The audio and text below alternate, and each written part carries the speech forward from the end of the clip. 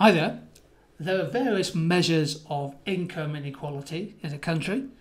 The most famous probably is the Gini coefficient. Many students understand that.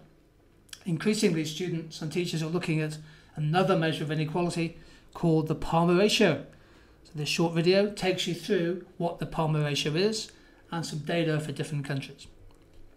So the Palma Ratio is a measure of inequality, and it's measured as follows. It's the ratio of the income of the richest 10% of the population divided by the income of the poorest 40%.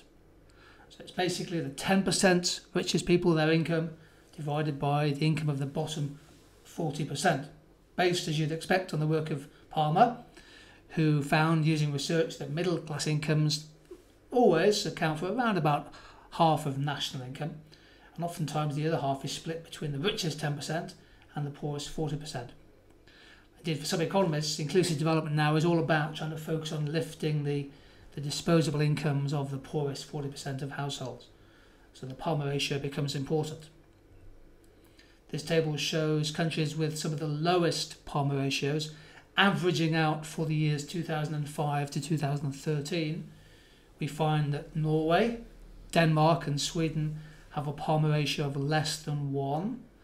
So the income of the top 10% is actually less than the income of the bottom 40, just.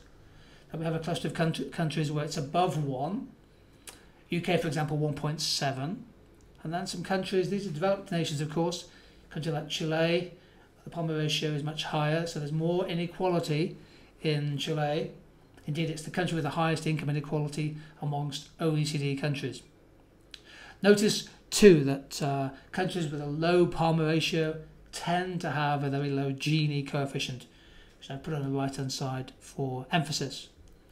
So Chile has a Palma Ratio of 3.3, the highest, easily the highest of those countries, and of course it has a significantly higher Gini coefficient. The United States has a higher Palma Ratio than the UK, and also a higher Gini coefficient. So that's for countries with low income inequality. Here's a contrast.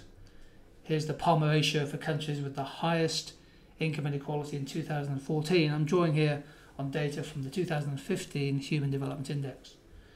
Seychelles had the highest Gini coefficient, 0.658 in 2014, 65.8 if you express as 100. It had a very high Palma Ratio of 6.4. South Africa actually had a marginally lower Gini coefficient, but it has the highest Palma Ratio of the countries published.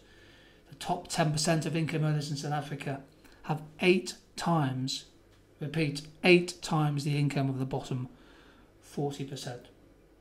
And clearly these are countries like Zambia and Honduras, Botswana, with very, very high levels of income inequality.